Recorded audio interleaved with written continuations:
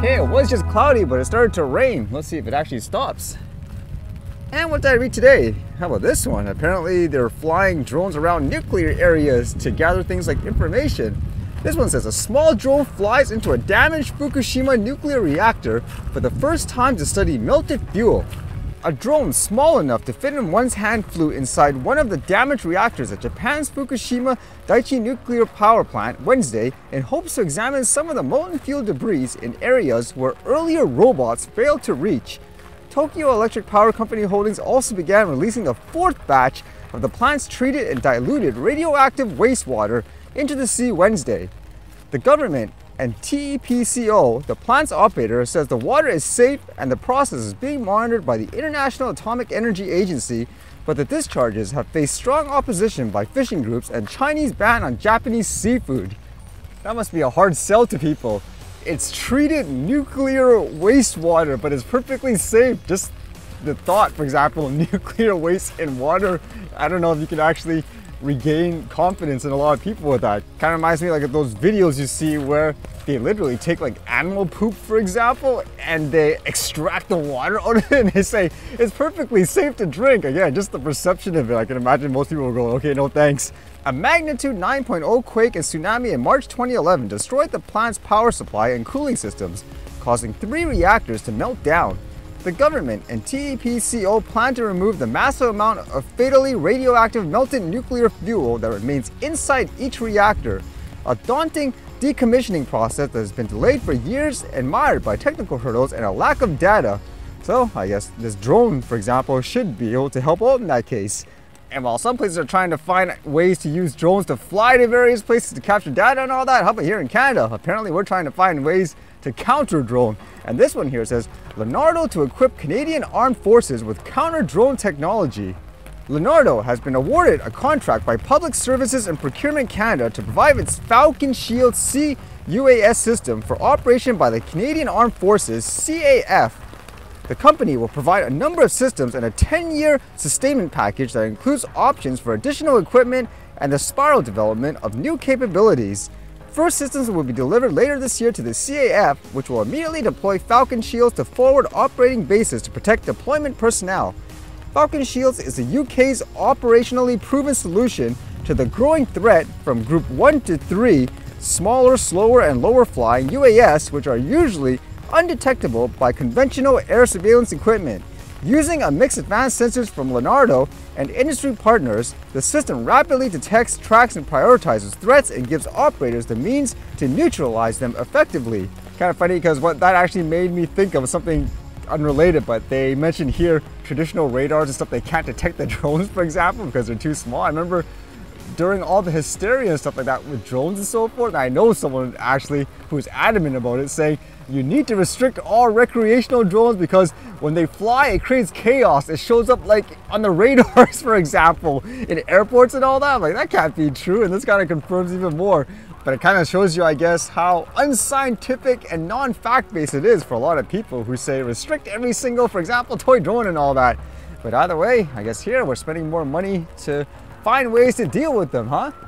And I was reading this, which was kind of fascinating. Usually when it comes to things, for example, let's just say electronics, if it's old, they will offer huge discounts for people to buy it, so like they can make room, for example, for the newer lineups, and that's usually good for people because regardless if it's like a year old, 2 years old, whatever, if it works, why not? But how about in this case where apparently Toyota has this car and they're offering $40,000 off? And yes, there's a catch, which is, again, kind of interesting to think about.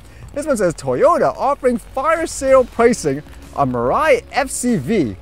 With Shell Hydrogen shutting down some hydrogen stations in California permanently, would-be hydrogen car buyers are declining, moving Toyota to issue $40,000 discounts on its 23 Mirai hydrogen vehicles. Well, imagine that. Would you actually still buy this? And as it says here, want to buy a brand new Toyota for about $12,000? If you can lock in a steady supply of hydrogen, you can buy a 23 Mirai for about the same price as a 16 Honda Odyssey minivan with 152,000 miles according to Auto Trader listings. Toyota has issued a clear-out $40,000 sales incentive to dealers on the second generation Mirai, which retails for about $52,000. The move comes after Shell Hydrogen said it will no longer be operating some of its hydrogen light-duty passenger fueling stations in California due to supply complications, closing 7 of its 55 locations. Man, how will that work for people who already own the vehicle too? It says the Mirai is only sold in California and only a handful of California Toyota dealerships sell the FCVs. There are only about 24 23 vehicles in dealer inventory. All new Mirais include $15,000 in complimentary fuel. Buyers get up to 6 years to use the credit. If buyers can get one at this price and access to hydrogen, it becomes essentially free driving for a few years. With the battery electric vehicle category facing a slowdown in consumer demand in part due to undeveloped public charging infrastructure, hydrogen fuel cell personal use vehicles with no real stable fueling infrastructure stand little chance of catching on or meriting much in the way of capital investment by automakers.